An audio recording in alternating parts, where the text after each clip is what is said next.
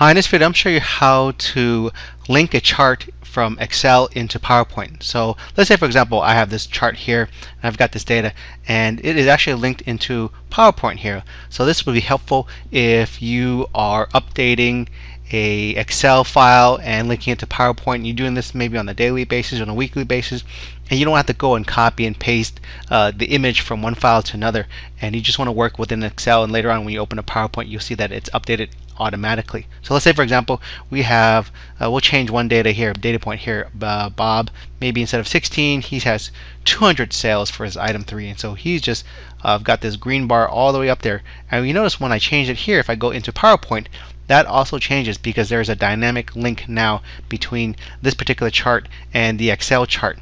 So I'll show you how that gets done. Let me go ahead and delete this. Let me go delete this first, and let me go back into Excel, and let me go ahead and change this back so it doesn't skew everything. Let me make that back to maybe 15. I'll do the 15 here. So all you need to do is actually select the chart, press Control C to copy, and then go into PowerPoint. And in PowerPoint, go under the Home tab and paste. Go to Paste, and you're going to click either Paste using Destination Theme and Link Data, or Paste using Source Formatting and Link Data.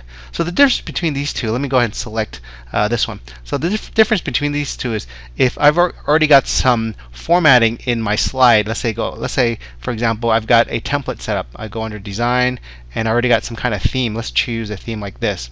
We'll choose this Austin theme. You will notice that the colors of the column are the same as when they were in Excel. But let me go ahead and delete this. Let me go ahead and delete this right now. If I go back into Excel and press Control C to copy and go back into PowerPoint, and now I've got this theme here. Let me go back to the Home tab and go into Paste and Paste.